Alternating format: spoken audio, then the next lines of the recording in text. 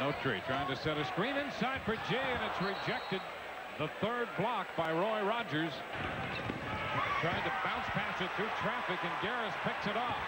Ahead to Notre. Skies for the dunk. Well, that might bring this crowd in this ball game. Notre got up for that one, and Illinois is within 2. Garris. Keene for 3. Gonna go. Keene hits a 3. He has 5. And Alabama wants a 20-second timeout. That 3 by Keene makes it a 1-point ball game as Illinois grabs the lead, 22-21.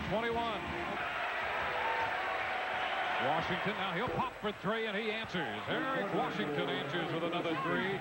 He has 9. I guess there's a reason why he came back in the ball game. Right? He will deny, but he kind of plays center field.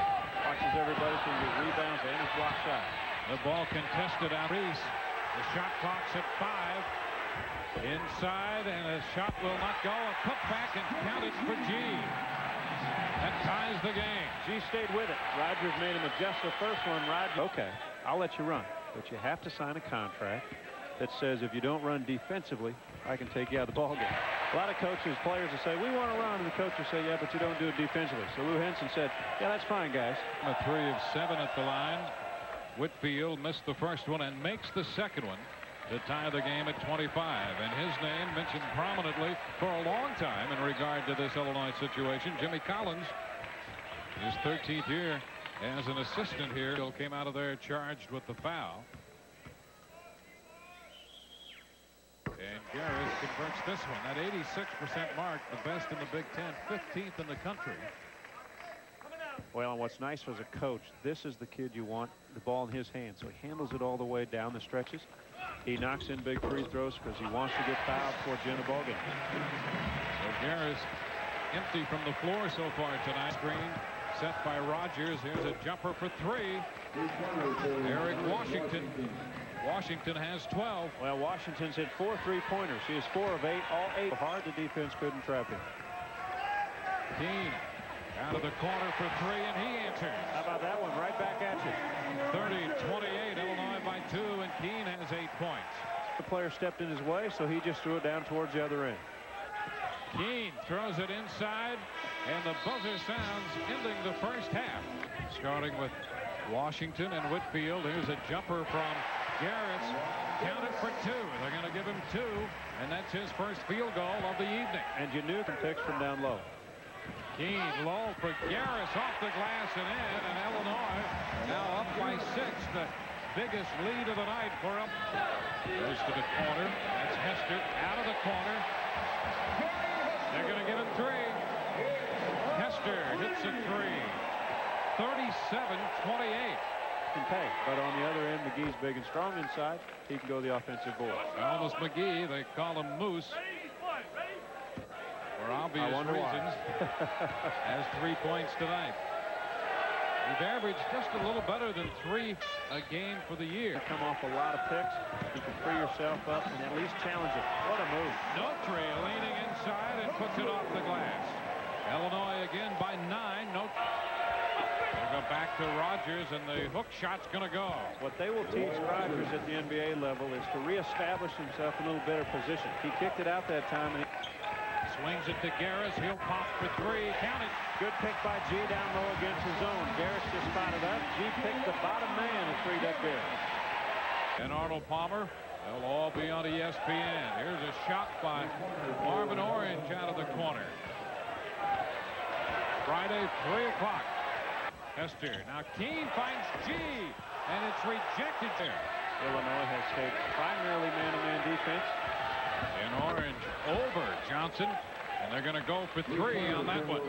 He has been guarded by some of the best players. He will try to do everything he can. Johnson off the inbound, and it's swatted away, but we'll get a goaltending there. Rogers will dispute it, but the goaltending call made by Dick Bester. You know, it's fun to watch this kid block shots.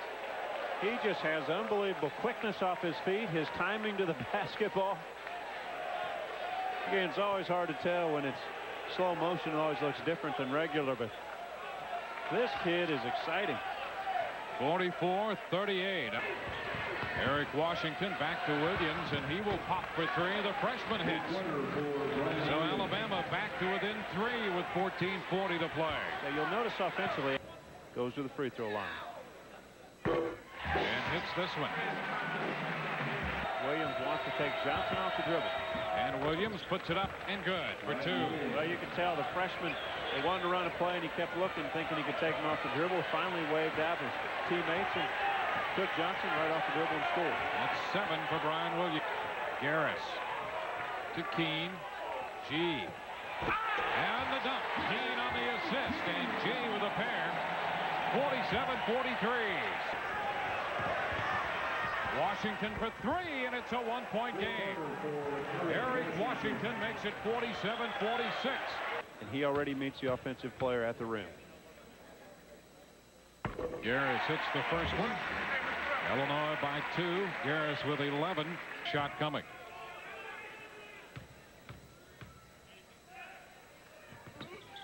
This one good as well. So he makes it a 3-point. He knows the state. He knows the Big Ten. So I recommend him. But I know it's going to be a tough decision for the AD. And basically, other than my recommendation, Dwayne, I'm staying out of it.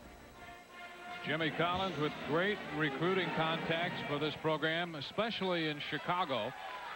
And it would be nice to see a fellow who's been around as long as he has and has been as loyal to the program as he has to get that job. Time will tell. Hester from long range for 3. G keeps it alive, and Hester's there to grab it along the baseline. Back to G. He's going to pop and count that one for 2. That's one way to take the shot blocker out of the play if G knocks in a couple long-range bombs. He has 10. Now Orange answers, and that's a 3. So Marvin Orange, a 40% three-point shooter for the year, hits for the Crimson Tide. Now Richard Keene working against Orange, and it's rejected by Rogers. Knocked away by Hester, and Notary out of there with a basketball. To Keene on the left side. He's going to pop, and it will go this time. 53-49. That ball still alive, and Washington comes through, reverses underneath, and on second effort puts it up and in. Well, this kid has really played a whale of a ball game. He cuts the deficit to 2 again. Over back. 3 on 1. Lob over. Out of the corner. This one is good for McGee. 54-53 Alabama. Actually, steps to the line for Illinois. And this one is good. As Washington goes out of the lineup, he has supplied the punch this half, as has Orange. So Orange and Whitfield are going to have to take over the scoring right now. Again, see if they can hit Rogers down low.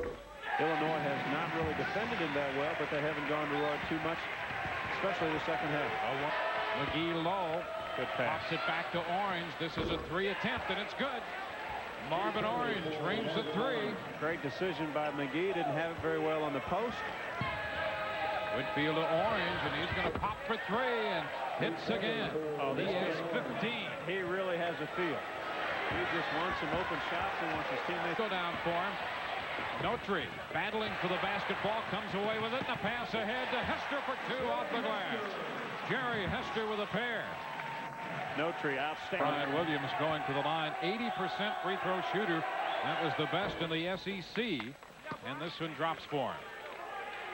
He has 8 points tonight, averaging 11.3 a game. Freshman out of Montgomery, Alabama. And this one is good. Again, a 5-point spread. Keene will return. Williams out to the corner, and a jumper on the way for Washington. Another 3. He has 23. His high is 29 against Bucknell earlier this year. Well, they rotate guys in. They're just extremely quick. They penetrate. They kick the ball to each other, and then they can finally go down low to Rogers. And Rogers converts to give Alabama a 10-point lead. That's 8 for off to Keene. Keene for 3, and that's good. Oh, that drew rain. Eric Washington nearly blocked that shot. Keene had to adjust, but as seniors do, he did adjust. Garris converts this one. 67-61, 15 for Garris. But Rogers to the corner, and a pass intercepted by Garris. Garris will take it to the glass, and he is fouled. women's tournament. Garris hits this one. He has 16. You know, interesting, when Garris stole that ball, you know what's on his mind. He goes right to the basket, tries to draw any contact he can so he can go back to the free throw line. He converts them both. 67-63 now. Garris. Williams away at the line for two. Counting. The coaching career of Lou Henson. The local News Gazette putting out a supplement bidding adieu to Lou. It scans his career back to New Mexico State, along with Jimmy Collins right there, who may succeed him as the head coach here at Illinois. Still to be determined. Harris off to Hester. Now Keene right there with Keene is orange. Garris puts it up. It's good, and a whistle. Garris nails a three. A big bucket. Garris goes to the line, 10 of 12 tonight, and hits this one to make it a 4-point play and a 2-point game, 69-67.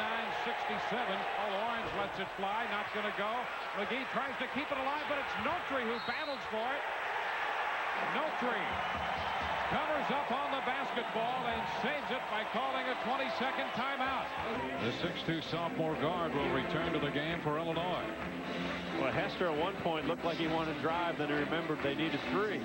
As the shots goes up and misses, the ball's kept alive by G down low, and then Keene takes one, and really Hester has no option right here. Got away with a little bit of a push, decided to put the ball right back in.